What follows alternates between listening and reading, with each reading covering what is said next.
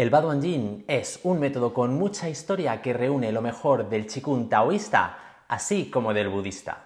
Es una de las rutinas más populares y resulta una puerta de entrada al trabajo bioenergético chino y una herramienta terapéutica en sí misma de gran valor. Buenas, soy Javier Arnanz y en este vídeo te voy a contar todo lo que debes saber sobre los orígenes y características de esta rutina.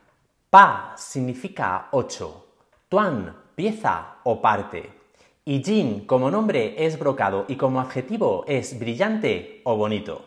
El brocado es un tejido de lujo hecho con seda y tramas superpuestas que solían estar hechas con hilo de oro o plata. Así, la traducción más literal sería las 8 piezas del brocado. La elección de este nombre no es casual. El brocado es algo de mucho valor y se utiliza para referirse a algo que es valioso, de la misma manera que aquí decimos que algo es una joya. Por eso también se ha popularizado el nombre de las 8 joyas. El nombre de Baduanjin no es exclusivo de esta rutina. El número 8 es el número más afortunado en China porque su sonido es muy parecido al de la palabra próspero o fortuna. Así que la idea de 8 ejercicios excelentes se puede encontrar en otras partes. Por ejemplo, en el libro de 2011 Young Style Tai Chi Real Power de San Yi Xiao se explica que el Tai Chi Baduanjin fue creado originalmente por la familia Yang como método de entrenamiento para movilizar el Qi y la formación de Yin. Como en otras formas de Baduanjin hay 8 secciones o piezas, pero los movimientos no son los mismos. En el libro de 1943 de Chen Yanlin presenta varias series de ejercicios y métodos de entrenamiento de Tai Chi que forman parte del Yang Baduanjin y el autor insta al lector a no confundirlos con el otro Baduanjin. Pero vamos ahora a centrarnos aquí en la rutina que oficialmente se ha quedado con el nombre. De esta forma también existen multitud de versiones o métodos. De hecho, podemos encontrar una variante de estos ejercicios sentada o civil y otra de pie o marcial. De estas dos, sin duda, la que se realiza de pie es la más conocida. La leyenda atribuye el origen de estas formas al general Yue Fei de la dinastía Song, quien compuso los ejercicios a partir de Li Jingjin, el clásico de la transformación de los tendones, para mejorar la salud de sus soldados. Si quieres saber más sobre Li Jingjin, te hablo sobre sus orígenes en ese vídeo. A Yue Fei también se le reconoce como el fundador de otros 2 estilos marciales, la garra del águila, que es un estilo externo, y el Xin Ji Chuan, que es un estilo interno. El general Yue Fei está considerado uno de los héroes más sabios y valientes de la historia de China y fue conocido no solo por sus éxitos militares, sino también por sus altos estándares éticos, y es un símbolo perdurable de la lealtad en la historia de China.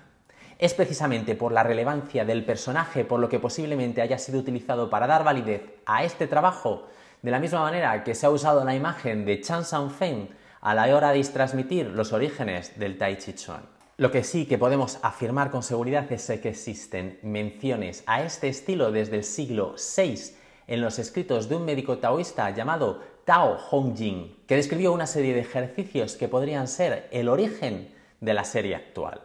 El término Baduanjin aparece por primera vez durante la dinastía Song en un libro de Hongmai llamado Relatos oídos en Yijian, selecciones de cuentos sobrenaturales chinos. En él se podía leer: Li Siyu fue nombrado mayordomo del emperador en el año 7 del reinado Chenghe.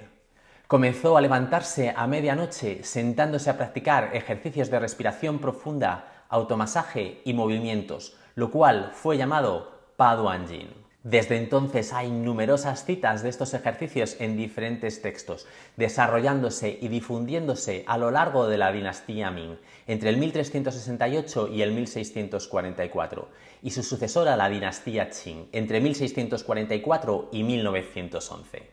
Es precisamente a finales de esta última cuando se denomina oficialmente el Baduanjin, dejando descritos los ejercicios de la serie de pie en el manual Nuevo Libro Ilustrado sobre la Protección de la Salud, Baduanjin.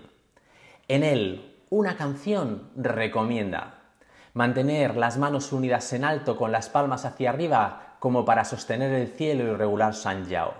Posar en actitud de arquero disparando a la izquierda y a la derecha como para alcanzar al buitre.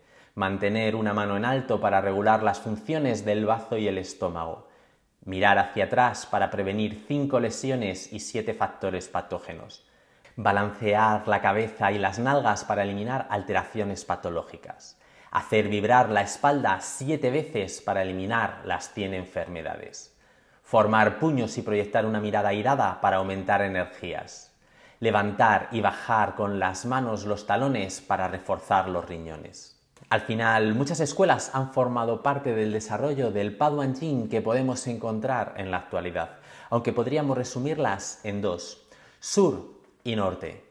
La primera es más moderada, trabajando principalmente el estilo parado, mientras que la segunda es más firme con posiciones más exigentes de pasos de caballo. Sin embargo, está claro que ambas comparten un mismo origen y se han influenciado mutuamente durante todo su desarrollo. Sus sencillos movimientos y sus impresionantes efectos en la salud los convierten en uno de los tesoros de la salud y acondicionamiento físico en la cultura china. La difusión de estos ejercicios fue tal a través del tiempo que actualmente podemos encontrar numerosas variantes.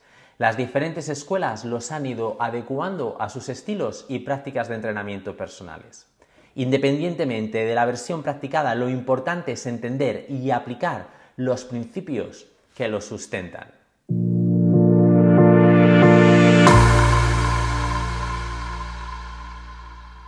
Los movimientos no deben ejecutarse de una manera exagerada, deben ser relajados y ejecutados con gracia, siempre desde una postura con estructura equilibrada. El ritmo debe ser suave y continuo, distinguiendo claramente entre lo lleno y lo vacío, lo sustancial e insustancial, como si todo el cuerpo estuviera pulsando.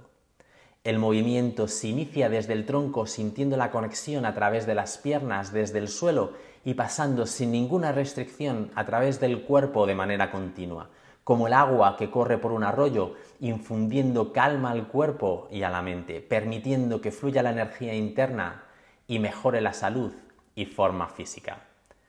Se debe sentir en cada movimiento la diferencia entre la parte de apertura, expandiendo, liberando, extendiendo y estirando, y la parte de cierre, reuniendo, contrayendo, relajando y concentrando. La mente en el Qigong hace referencia al estado mental y a la conciencia de la persona, así como a los movimientos corporales guiados por la mente y los pensamientos. Todo el ejercicio es un movimiento consciente caracterizado por la armonía y simetría de todas sus técnicas.